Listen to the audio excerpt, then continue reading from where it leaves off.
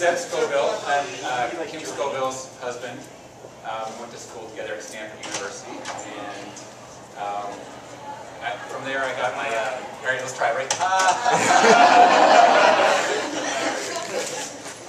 So I got a mechanical engineering undergraduate degree there, Bachelor of Science, and I started, at the end of that program, what's called a co-op program at Johnson Space Center, which is basically where you are in school for a semester or a quarter, and then you come down and work at Johnson Space Center for a quarter, and then you go back there for a quarter. You go back and forth until you're done. With that, I also did a co-terminal master's degree in aerospace, aeronautics and astronautics at Stanford as well. So I sort of delayed getting out of college because it was pretty fun, and also was getting to go back and forth with Johnson and learn a lot. So it was a great experience. I can talk to people about that, and as those of you who are going to be getting out of high school and going into college at some point, there's some great opportunities there. I can tell you all about those. But let's focus on today. From that experience through college and the internship at Johnson, I was offered a full-time job here in 2000. And at that time, I started a group that was it's called the EVA operations group. Does anyone know what EVA is? Because I'm going to probably say that a lot. Extracurricular activity. Right, extracurricular activity, spacewalks. Okay, so if I say EVA, translate spacewalks. I'll try to use a few acronyms, but likely I will slip into some. And if you're like, what the heck is that he's talking about? It's NASA translated speak for something very common and easy to say in English. So let me know if I'm confusing people. So the group that I'm in is responsible for, it's in a directorate called Mission Operations. So at Johnson Space Center, it's broken up into an engineering directorate, which does a lot of the hardware design and building and certification. There's an operations group, which does training of astronauts, writing of procedures, and then the flight control and execution of the mission. There's the crew office, which goes and flies in space. And there's a program office, which sort of manages budgets and the mission requirements and so forth. So I'm in the mission operations group. And as I said, we do the training and flight control for missions. And basically what would happen is, for a year and a half or so before a mission launches, one of us in our group would get a team of us would get assigned to a mission, and they'd say, okay, you're in charge of this mission, and you're going to teach them everything they need to know about how the spacesuit works and how the airlock works. And when they get up there, you're going to make sure that they have planned the activities on their timeline, because they schedule every minute of every day for the crew when they're up there. They're going to make sure that they eat, sleep, check out the spacesuit, get their water bags filled, make sure they go to the potty, make sure they study the procedures, make sure they put all their tools together, make sure they do a pre-breathe to get as much nitrogen out of their body. They'll get in the suit, they'll depress down the vacuum, they'll go out and build a space station, they'll come back inside and do it all over again a day or two later. So that was sort of a pattern that I would go through developing these missions, and I got a flight controller certification to sit on console in mission control to basically follow the crew as it's happening. They're executing the procedures we would write.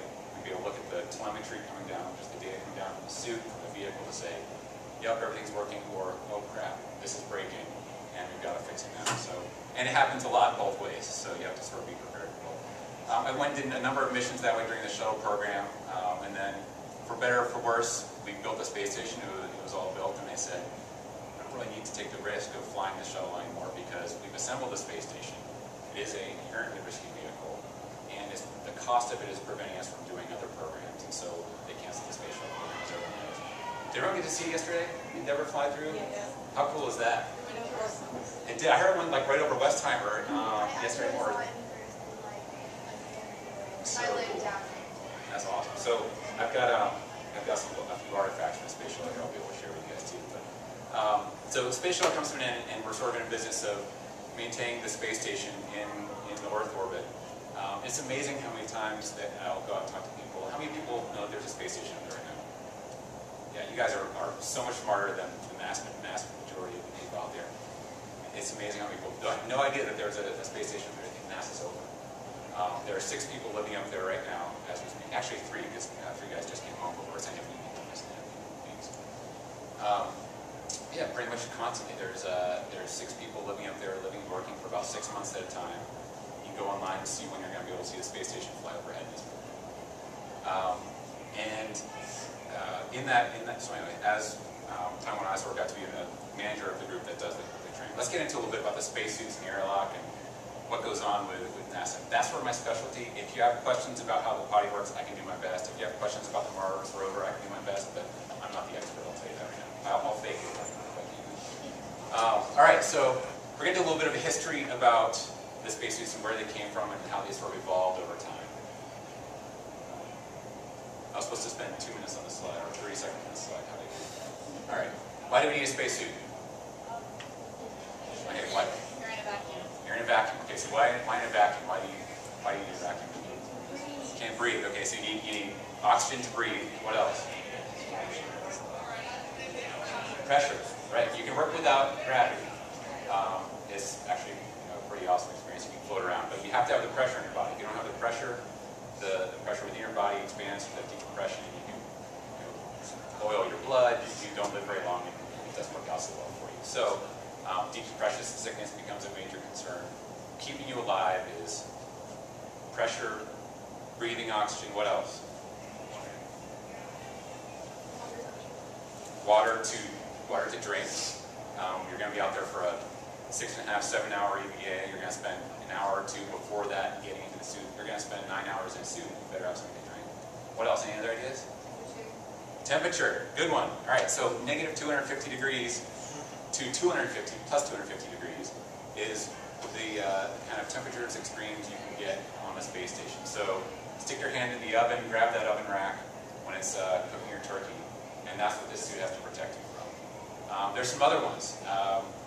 Our atmosphere provides a lot of radiation protection from us, so this suit provides some radiation protection. Also, a lot of meteorite protection, so little micrometeorites traveling 17,000 miles an hour or faster hits this suit. It's like shooting with a BB gun. That is also what's maintaining your pressure in the suit. Bad day. So we need to figure out a way to protect from rocks and very fast-moving bullets from popping the suit. And if you're on the moon, there's dust everywhere. Dust into bearings and seals causes those to degrade. So of course we have to protect from dust mitigation. If you were to bring dust inside your lunar lander or your lunar habitat, you've got inhalation concerns, you've got exposure concerns, and so there's a lot of things that this suit is doing for you. So see how many of these hit. Temperature extremes, oxygen, pressure, you guys did good. Micrometeor incorporated debris, protection from dust and rocks. Okay, we hit those. Okay, so the spacesuit has evolved over time. This has been a constantly changing engineering project. You never envision the ideal solution and go straight to that. It is something you always tinker with and come up with an initial concept, probably based on something that they did in the military, flying high-altitude jets maybe. Maybe if we throw that up there in space, so that works. And then as mission requirements change, you have to change your spacesuit. You have to make it better, and you learn how to do things better. You know, if you have one suit design which may hurt someone, and you have to figure out, okay, how can we modify that, tinker with it here and there, so it doesn't hurt. And then we end up with what is our current state of the art.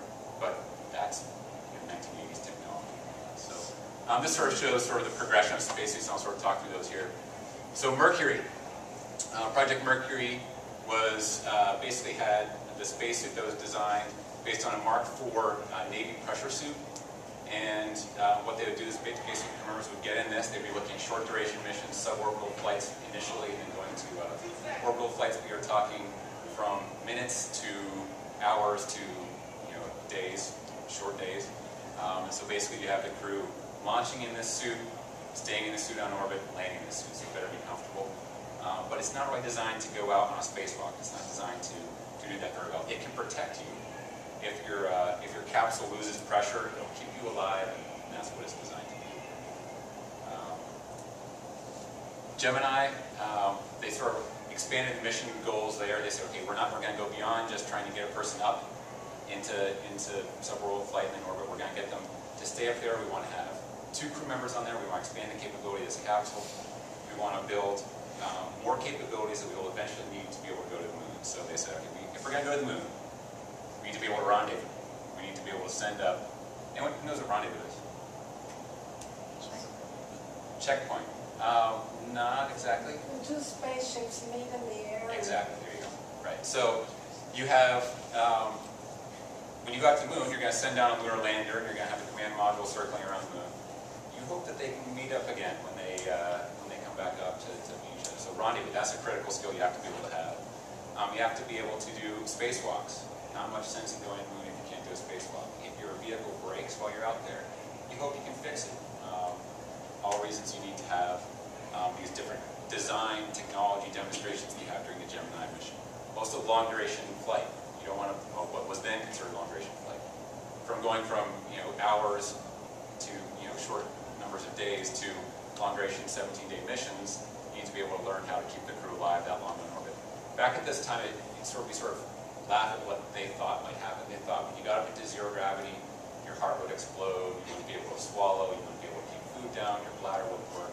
You basically lose complete functionality. So some of those initial tests had very, what we would consider now basic objectives, but that was largely driving what we thought were some of the major issues that we didn't know if we could get over. We did. Apollo spacesuits. So these were the first suits that they designed basically from scratch, and they had a greater purpose than just sort of being in the vehicle and doing short EVAs. So let's see the code. These suits, you have the pressure vessel, the pressure suit that the crew's wearing, but they all had a hose. That hose was providing oxygen, cooling, communication data, and it was entirely dependent upon the life support system of the vehicle. You couldn't disconnect yourself from the vehicle. So with Apollo, they needed to be able to say, we're going to go land on the moon, and I don't want to just stay on the rope next to the lunar lander. I need to go out and find rocks. I need to drive my buggy. I need to take jumps. I need to, put up seismic instruments. I need to take core samples. I need to get farther away from here. So I need to build myself a life support system that is self-contained and travels with me. So from that, you can see in the back here, a backpack is called a PLIS, or Primary Life Support Subsystem. And with that, that contains all of the functionality that you were getting from the umbilical and from the vehicle before. So it has oxygen tanks in it, it has its own cooling system, it has communication systems in it, it has pressure systems in it, emergency systems in it. If your primary system was failed, you also have to consider in the design process for this, not only what is the first system that needs to work, my first gas tank, but what if that one fails? What if the regulators don't work? What if it gets a hole in it? I need to have a backup system. Any critical life support system, I need to have a redundant system so that I can turn on and at least get myself inside and save my life. So, present spacesuits, I sort of use quotation marks there because the extravehicular mobility unit is the spacesuit we have now. This too has been evolving since this was designed originally for shuttle back in the late 70s, early 80s. First use of it was on STS-6. And this too had a portable life support system. Actually, this is a better example. I'll walk over here. This is an EMU, extravehicular mobility unit spacesuit. So here's the PLIS in the back, contains your oxygen, your water, and so forth. Has pressure systems in here. We'll get into this. They're within the bladder that retain all the pressure. One thing you might that you sort of have to think about, if you're going to pressurize something to keep you alive, if you do that to a balloon, the balloon's going to expand. You have to have some way to keep the balloon from expanding too much. So you put restraint on it to keep it from blowing up too much. You've got the cooling systems in it. You've got communications, electronics, data systems all built in there. You've got different visors that you can put onto it that provide shielding from the sun, so it would be like putting in your sunglasses. You can rotate that knob down or like that.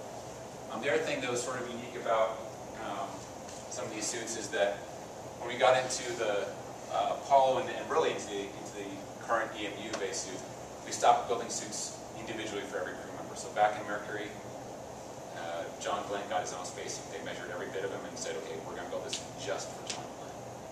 Now what they do is, yeah, they still measure you, and they will ad nauseum measure every little inch of your body, and then they'll say, okay, they stick it into this algorithm that says, this is the suit match that you want. So we have 6 different sizes of arms, we have 3 different sizes of upper torso. This is called the hard upper torso.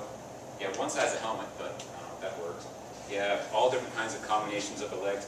You can change out these arms to get different sizes, but even within these arms, They have little cam buckles in there that you can turn and adjust, and that will give you a little 1/4 inch here.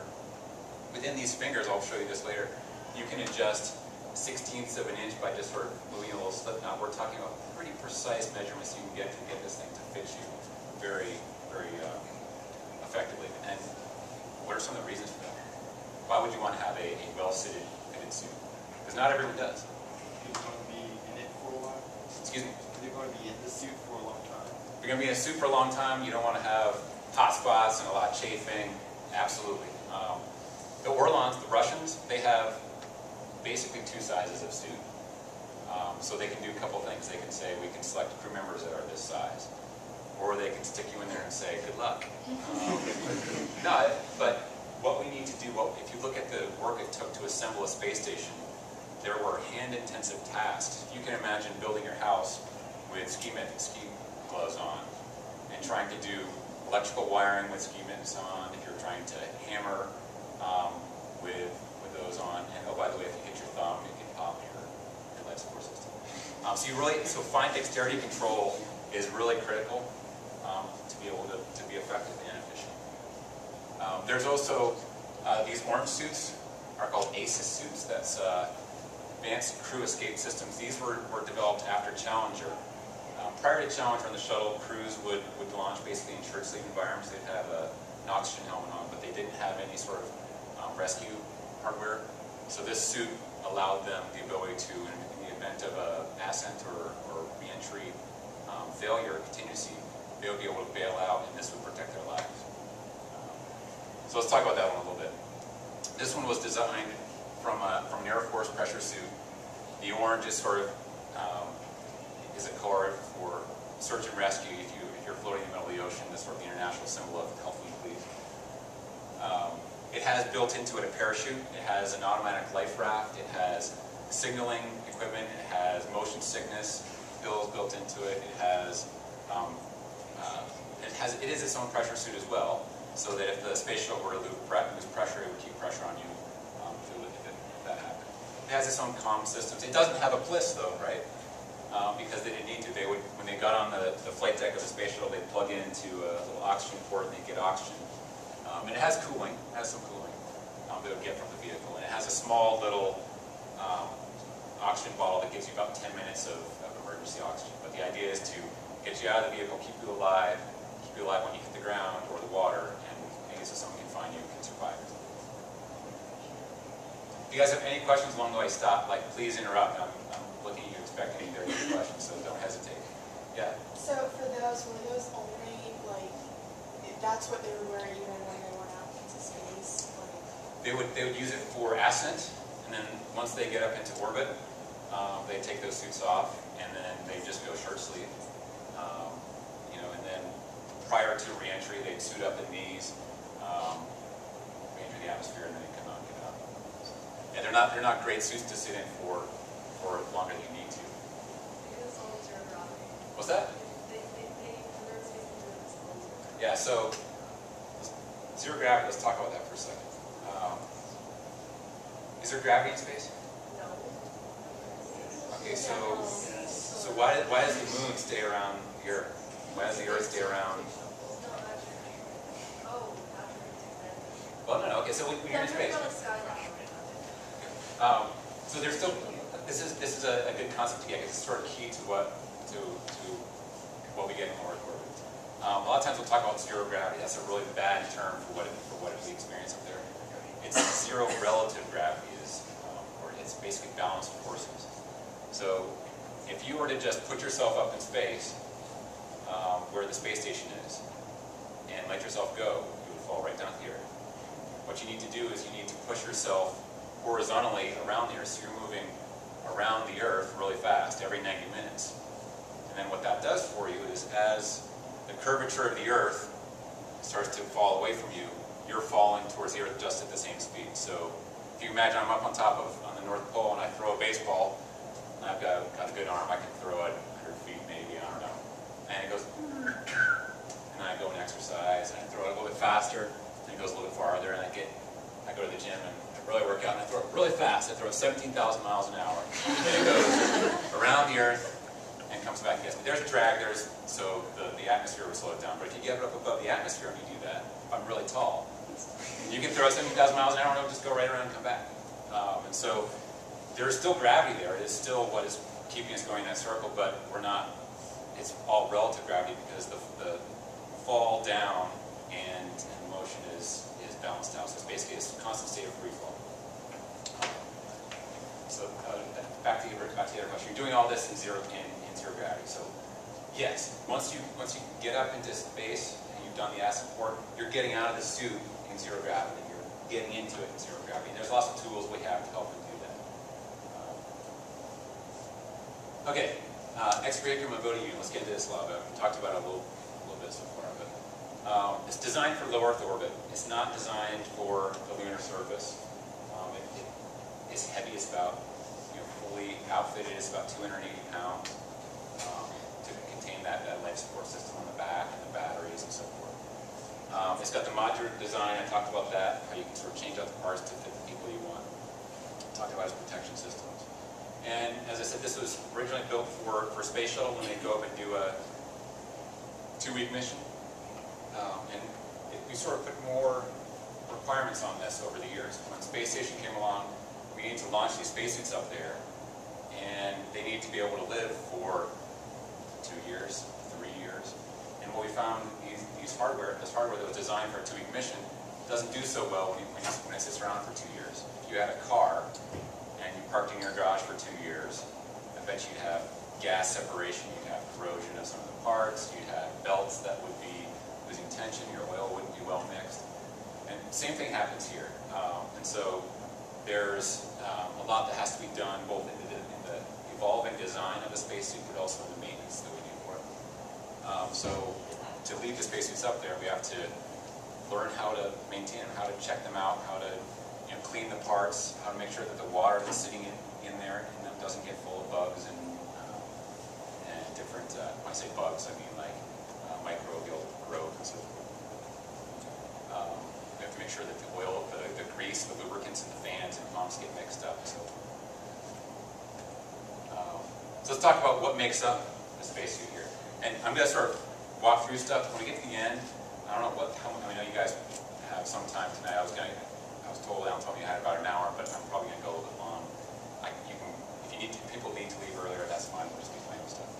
So let's talk about what's inside the spacesuit. So we talked about how to keep someone cool. There's a couple parts of this. One is how do you keep the astronaut inside at a comfortable temperature while they're working to assemble a space station, and then also they're touching hot pieces of metal that have been sitting out in the sun for 10 years, and they have to keep those keep them from burning when they touch those. So keeping the astronaut cool. This was something that was designed originally back in the early suits we talked about for Mercury and Gemini. They just took cold air or cold oxygen, they just flushed that over the crew member's body, and that was providing some cooling. They started to figure out as they started designing the Apollo suits that wasn't enough. And so they designed this suit. This is called a liquid cooling and ventilation garment. And basically what it is, how many ladies have a chiffon dress ever? Has anyone ever had a chiffon dress? Okay, so your chiffon dress is the same material that is in the inside of these suits.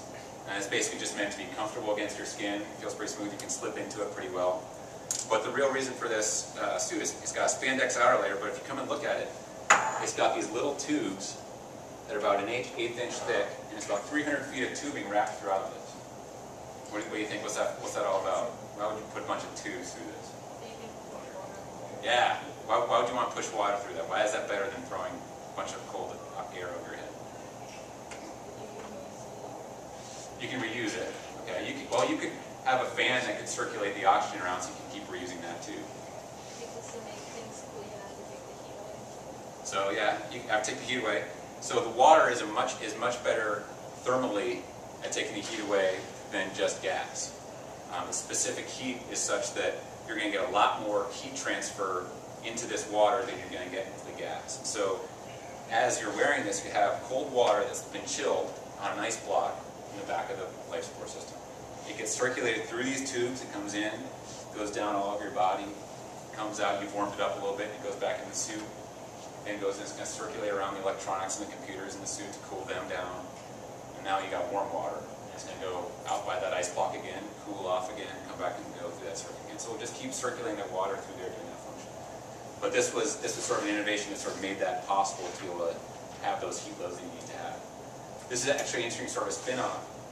There's, I don't know the name of the condition, but there was some child condition that couldn't sweat. And so this kid had never been outside before, because if he goes outside, he would overheat. His skin just didn't allow him to sweat. And so NASA built him one of these, and for the first time in his life, he was able to walk outside and play outside on the grass. So, kind of cool story. Comcat. This is amazing. Okay, this is a communications carrier assembly. What this does is it has redundant earphones for each ear, and then it has noise-canceling microphones, 2 of them on each side of your mouth. And if you look back, this design has not changed much. There's Neil Armstrong, and here's basically the same current version that we're using now. Hasn't changed. You know, actually interesting, Kim's grandfather was a World War II pilot, and a couple years ago we were going through his garage, or your uncle looked around and pulled out an old World War II helmet or headset that he had, and it looked almost exactly like this. I was like, this is a World War II helmet that we're using on the space station now, and it basically has the exact same design. It's an aviator-style headset. It has little deerskin ear muffs you can adjust, and they come in different sizes. If you've got a broader face, you can have longer microphone booms and so forth. And that's giving you comms so you can talk to your partner who's out there on a spacewalk with you. You can talk to Houston on the ground. There's also a caution and warning computer in the suit. This has different sensors throughout the suit that make sure it's working right, make sure it's at the right pressure, make sure you've got enough gas in your tank, make sure that, do you have a question? Okay. Make sure that basically the suit's functioning correctly, make sure the fan's at the right speed and so forth. If anything sort of slips out of parameters, it sends a tone to your ear that will tell you what's going on. You want to give me a call? Oh, okay. I think that's a cell phone. You can give me a call and you can hear what that tone sounds like. So that's in Comcat. All right. And then sort of the subcomponents here. We talked about how the suit's modular. So sort of you can break it down. Let's sort of show you how this works here.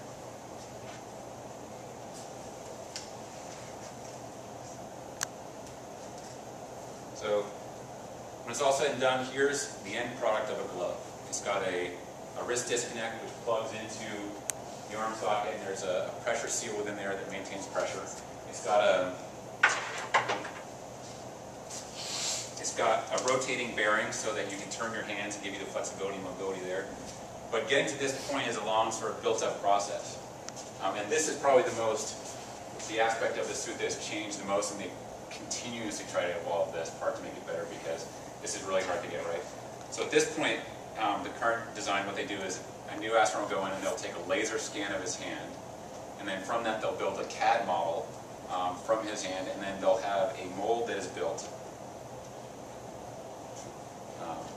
And that mold will then print out or will form a polyurethane bladder, and this is providing the pressure bladder for the suit. That then gets put into the restraint layer. This is the part that's preventing the suit from expanding. If you were to try to stick your hand inside a balloon and now try to grab a tool, as I said, it doesn't work. So you have to be able to sort of keep it from expanding too much. And so this is a restraint layer that's put on there, and you can see all these little strings and loops on the side. That's what I was talking about, how you can adjust the length of each of these fingers to sort of tailor it to your own specific size. And you can make it so that if you have a super long pinky, that one won't stick out too much. Other little features you have in here was called a palm bar. Here's a little strap you can reach in the back of the suit, pull this tight, and right along here, people can feel this later on, there's a little metal plate that goes right in there, and another one right here. And that keeps that part pressed in so you can grab something on that surface. That then has an outer layer. This is called TMG, or thermal micrometeoroid garment. This is basically just a Kevlar ortho fabric. It's got RTV, which is room temperature vulcanized, basically rubber, which is impregnated onto the top surface. It provides tactile grip. Underneath there you have this, what's called a turtle skin So like a Vectran fabric, it's like a tight Kevlar weave or so that just prevents it from ripping. It's a ripstop protection. Also, why white? Flex heat, yeah, flex heat and radiation. So that's what functionality this is all providing. There's also a little cable coming off here. Any guesses what that might be for? Pressure. So the pressure's coming because you have, this is connected to the suit, it's pumping oxygen in with a pump into there. So that's just going to the whole sleeve of it. So this is electrical, maybe a hint there. Why would you want electrical with your hand? Heat. Yeah, we've got little thermistor or resistive heating elements in all the fingertips. You can turn on a little switch here that will activate those heaters or turn them off, so that when you're touching something really cold, it keeps it warm. You put it all together and you get this over here. Those are gloves. Questions? So it's 4 gloves for one person, for each hand? So it all ends up being, one glove for each hand, but within that there's 3 different layers on the glove. You've got the bladder layer, the restraint layer, and then the outer orthofabric layer. Each of them has sort of those different purposes. Now that's sort of the area where we have the fewest number of layers, because on those layers you're trying to minimize the amount of stuff you have there so you can have the best tactile control and feedback. In the other places, we have to put a lot more. So right here I have sort of, if you were to go and cut a section off that suit, this is sort of the different layer of makeup that you have. So there's that chiffon layer that we were talking about earlier that was on your dress. Which is that. Or this is the spandex layer that has the tubing in it. Then this is a neoprene coated nylon, and it's got, you can sort of feel it sort of rubbery. This is what your pressure vessel is, and they have that through the entire suit there. Top of that is the keeping the balloon from expanding, the restraint, right? Then this is neoprene. Why would you want neoprene? Remember I talked about the BB gun, the meteorites out there? So what they did is in Wet Sands, New Mexico, they have this hyper velocity high impact test where they can shoot these little pellets at 18,000 miles an hour, and they'll take a sample of this and they'll shoot in this. Okay, where does it stop? And they would put in different materials there to figure out what was absorbing that kinetic energy and protecting it from getting down to that pressurized layer, which is really the bad day. So you got that. And then above the neoprene, you have all these things here. Any idea what they may be? Heat. Yeah, why wouldn't you put like a whole bunch of down or something like that? If we were here, if we're going to go to yeah. Is that would take too much space? It would take too much space. Like that traps the air. Right. So let's think about where this is. So that traps air, Yeah. and if you're working out from the inside out of the suit, this is your pressure layer. So all the oxygen is on this side of the suit. So out here, we're in a vacuum. There's no air to trap. That's not, you could have all the foam or down or whatever you want to get from REI and put it there, and it would do absolutely no good because you're in a vacuum. So the convection is really not a player for the heat transfer because there's no gas molecules to transfer the heat. So really what you're looking at as your major player is radiation. And so to help with the radiation, you put all these different layers in there. And there's this little scrim, I don't know if you were able to look at this, there's a scrim that's put into each of these layers to sort of hold them separated so they each act sort of independently in that radiative heat transfer model. And then the top one is that orthofabric we talked about, same as the gloves, with the Kevlar in it to prevent ripping and radiation protection. All right, so that's the TMG. Basically, the similar parts come down to boots. There's 2 different sizes of boots. I sound like a Texan. I'm from Vermont, and I say boots. I'm like, oh my God, stop it. So it's kind of a misnomer too. I talk about zero G being a misnomer. Spacewalk is really a misnomer too. We don't do much walking in space. It's all really hand over hand. If you want to go someplace, you're going like this. Because without the gravity, your feet aren't staying on the ground. If you touch the ground, you're floating on.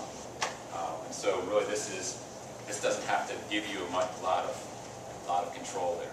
What it does need to do, and I'll have a picture of this later on, there's what's called a foot restraint, which is sort of, the closest analogy would be like a ski binding, where you can put your foot in and sort of lock it in. It's got a little heel clip back there. And that will allow you to keep your feet secure, keep them from going places. Now you can let go with your hands, and you can do work with two hands. Other parts of the suit, we get the bigger parts of the suit over here. Pants, lower torso assembly.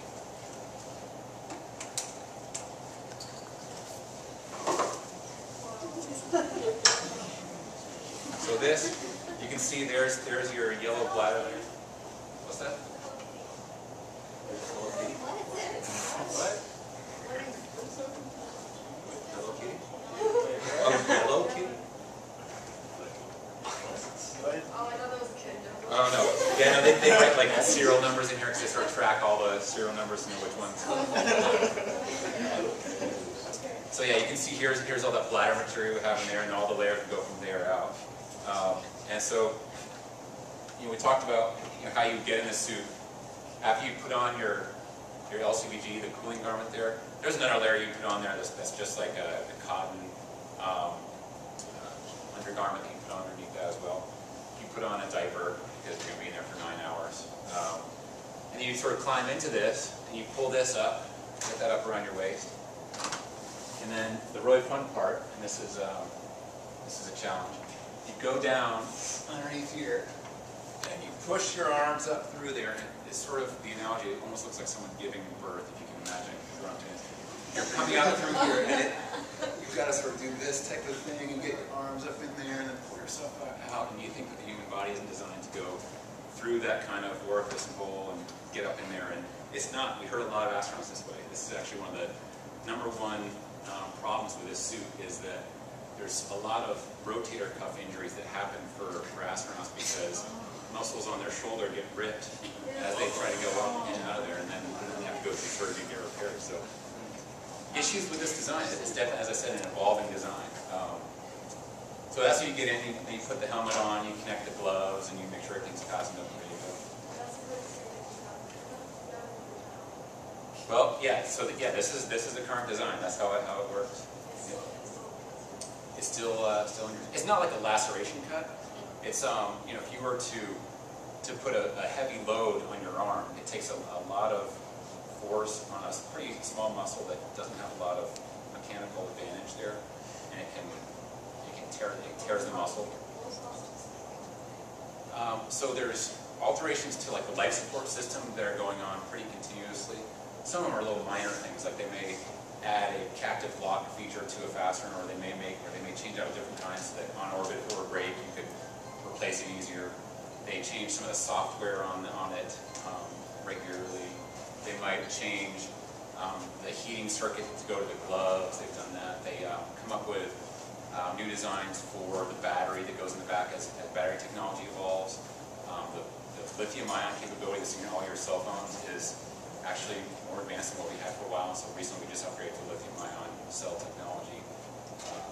Robotics guys, you guys must know about the advantage of lithium-ion and the energy density there. So you put that in the suit. So there's things like that evolve. But in terms of functional change in that aspect of the shape of the hard upper torso and pants, that's pretty much been what it's been since about 2002.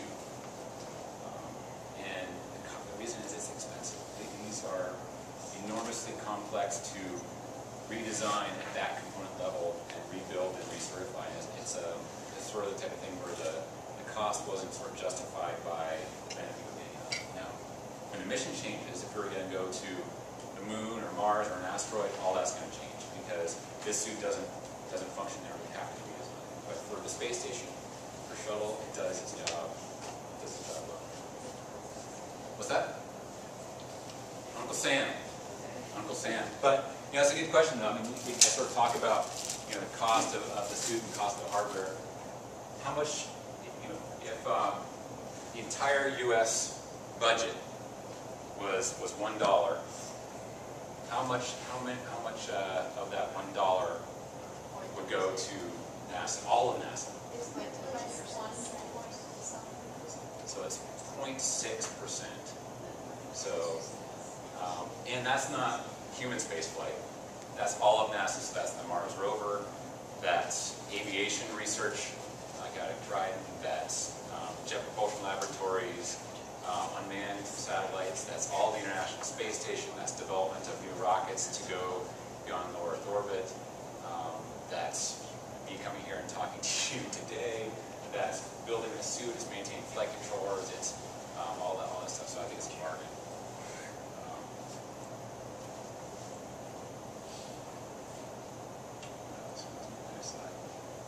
Display control module. Okay. So this is sort of the crew's interface with the suit when they go outside. So Star Wars fans here? Come on, everyone! Come on, this is the endearing scene. Come on, everyone's Star Wars fans. So Darth Vader has in front of him all, and Luke Skywalker and the X-Men fighter. They all have the sort of module in front of them with all those weird, outdated 1970s boxes and switches. Right? So that's what this is. What this does is this gives you control of the life support system and control of the software and the pressure modes in the suit. So you have on the top here a rotating knob that lets you control your radios and power those on. You've got a little, this is called a purge valve here. If you want to get the gas out of the suit, you can open up that, and basically the gas will run out and depressurize the suit so you can get out of it easier. You've got fan switches. You've got a power switch. When you're inside the airlock, you don't want to be using all your resources here.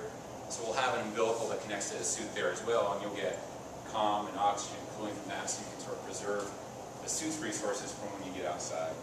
That sort of connects right on there. So you've got frequency selector switches, so you can change frequencies on the suit. You've got a fan switch to turn in, on, and off.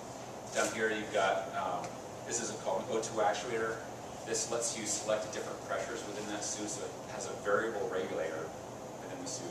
I didn't really talk about this earlier, but we talked about how the pressure is needed within the suit. At different stages of a spacewalk, you want to have different pressures within the suit. When you're first sitting around inside the space station, you're getting into the suit and checking it out, you kind of don't need a lot of extra pressure because you've already got the pressure of the space station. So you want to have a lower pressure, which lets you move easier. It provides more mobility. When you go down and depress the airlock to vacuum, you need more pressure to keep you alive, but that extra pressure is going to be harder to fight. It's what makes the suit stiffer. So you can select the different modes there. There's also another mode, EVA, and this one keeps the same pressure as if you were in this press mode, but what it does is it says, if anything goes wrong, turn on my secondary emergency pack back here to save my life. So those are some different modes there. Anyone notice anything weird about this? Yeah, when you're in here, you cannot see what's going on there at all. Crew members get pretty good. They train enough that they can feel it. They know it pretty well by feel. But what they'll do is they have a mirror, just sort of polished steel mirror, and they'll hold it there and they'll say, I'm an EVA. This is a temperature control valve. This is like the faucet on your kitchen sink, and so you don't always want as much blasting cold water going through that garment as you can possibly get, because it is also negative 250 degrees out there in some places. And so in some cases you want the water to heat up. And so what this does, this is sort of a mixing valve, lets you control, give me as much cold water as I can get, or stop with the cold water and just let this water sit here and stew and warm up a bit. Stew, good word. We're going to watch a little bit here. The sound is working? Should be. Yes. All right. So this is Apollo 16, Charlie Duke, on the surface of the moon. And I want you guys, when you watch this, sort of make some observations about how suit design affects what goes on right here.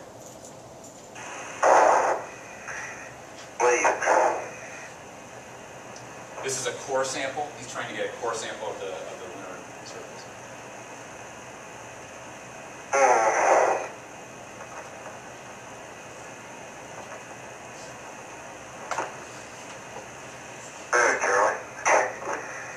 Boy,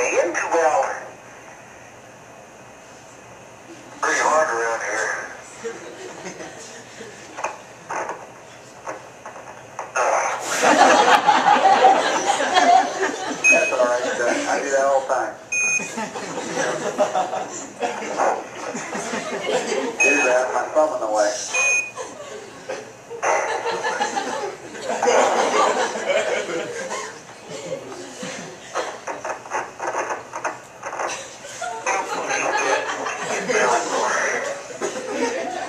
Would he be able to get up if he fell?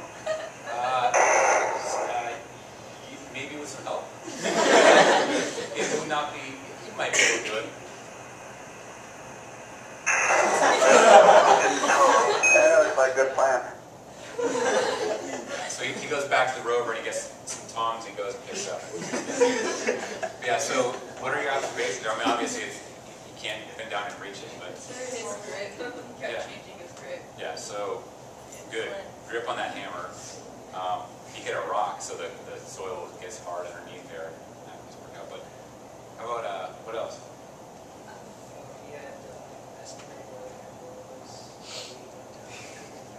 Good visibility.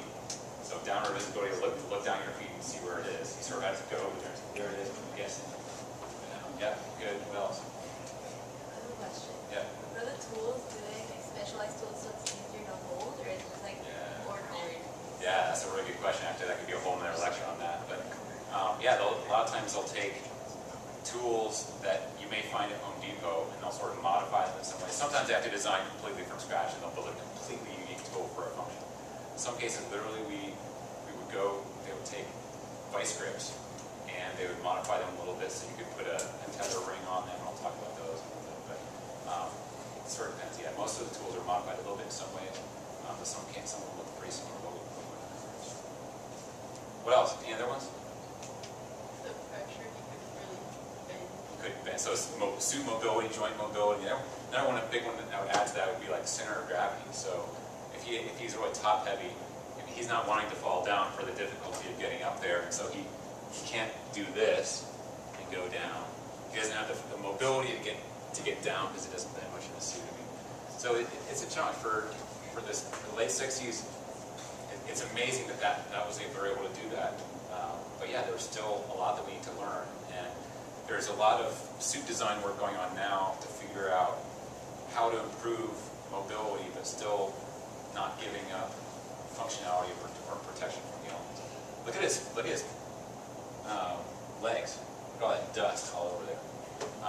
As I said before, that gets into bearings and seals, and you can just shred them apart. So you have to provide protection from that getting into your subcomponents.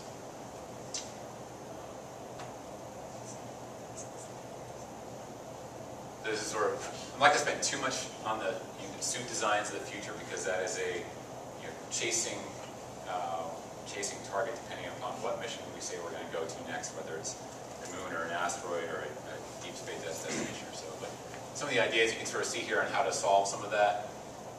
You could have a Is that an actual suit? so yeah, these are test suits that we built for the ground. We sort of will experiment with them to see how they perform and how they affect some of these challenges. And so for this suit here, the upper part here is fiberglass. So that part is hard. The rest of it is all sort of that soft material I was talking about. And the hard part on this suit provides sort of a structural base to build off of. So you can have load-bearing points off of that. You can mount the backpack onto it. You can mount the rings off of those and seals and so forth. But they were trying, when they were designing this, they built the other part soft to try to build in the flexibility. And all the joints sort of have bellows in them to try to keep constant volume so that you aren't fighting the pressure every time you bend your joint. So, but as we saw, it has limitations in terms of what it can do. So some of these, this is Mark III suit, yeah. So they sort of expand how much of it ends up with a hard shell, but they could build in mobility and flexibility by putting in rotating side bearings within some of these joints to be able to get that. Why is it soft after the top? So here and here, Yes. I mean, it's just sort of design concept they're going out to figure out where do they need to have hard versus soft. The hard ones take a lot more volume and space, and so you could end up like this if you put everything hard in some cases. But there actually are suit design concepts that do go completely hard all around. And I haven't more of these myself. I was talking to someone who has, and he was saying that it's really incredible how much mobility you get. You think that you'd be pretty constrained, but the degrees of freedom you get with each joint provide pretty good flexibility. Actually, a lot of places where they use suits like that are in deep sea, like oil well recoveries and repairs and so forth. They have a suit that can go down and can do that. And has, sort of like the James Bond guy with the pinchers and stuff like that. But they actually tested some of them in the neutral buoyancy lab, the swimming pool at Johnson Space Center. We got a chance to look at it. But it's amazing how much mobility they will get out of this thing. But those can take a lot higher pressure because it's really hard aluminum or fiberglass shell versus a softer fabric.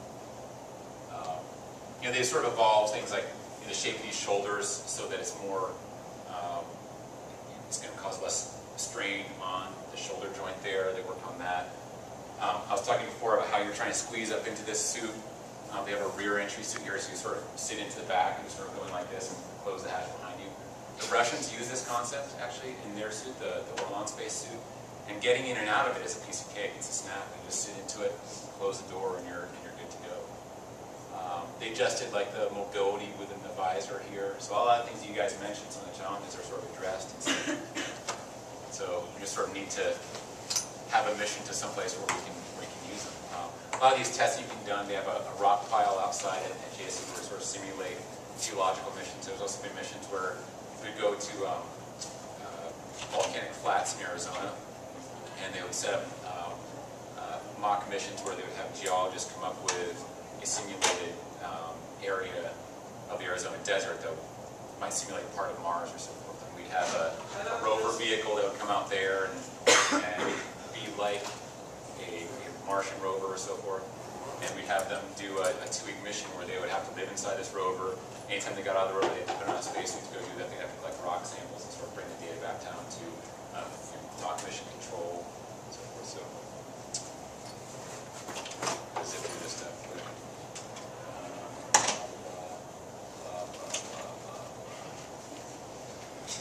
All right, I'm going to go to a different presentation. Is everyone need a quick break or are you good to go? Okay, well, if you need to, please do. I'm going to go to another topic here and sort of talk about something that is fun. What? Oh, okay, I'm sorry. I don't think I can do the 3 I'm sorry. Bye.